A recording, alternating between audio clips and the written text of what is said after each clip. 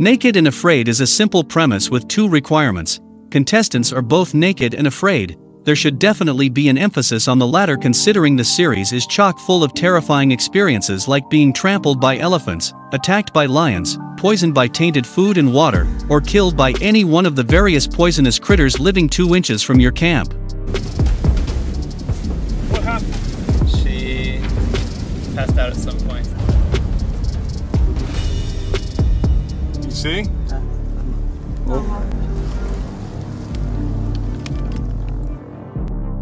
If that isn't bad enough, there's the very real fact that you're going to be but naked on national television in front of millions of viewers.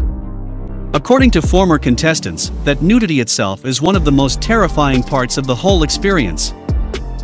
When it comes to nudity, so it's going to be uncomfortable. I hope that when I meet my partner for the first time and we get past that part. Former Naked and Afraid XL contestants revealed that taking off their clothes was really stressful.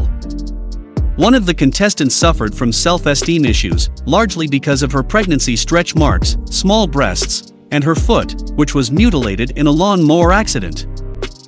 She said, "She had to remind myself that she is beautiful because the people in her life think she is beautiful."